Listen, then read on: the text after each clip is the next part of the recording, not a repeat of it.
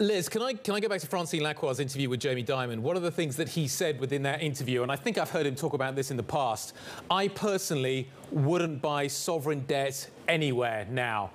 What do you think of that?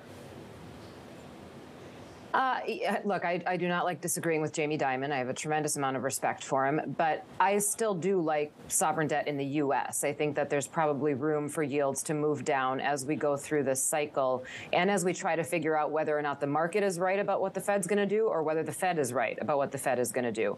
And if we are headed for some more stress and more slowing in economic activity, I would expect to see a drop in yields. There are also some contradicting signals out there, things like the copper-gold ratio. I tweeted about this today. The copper-gold ratio has broken down, which usually sends a non-cyclical signal, meaning that there's some slowing of growth or contraction coming. The 10-year yield tends to follow that, and right now there's a pretty big gap between what the 10-year yield is doing and what the copper-gold ratio is doing, which would suggest that the 10-year yield has room to move down further. So I still like treasuries in this environment. I like short-term treasuries more than long-term, but I do think that the whole curve can come down a bit.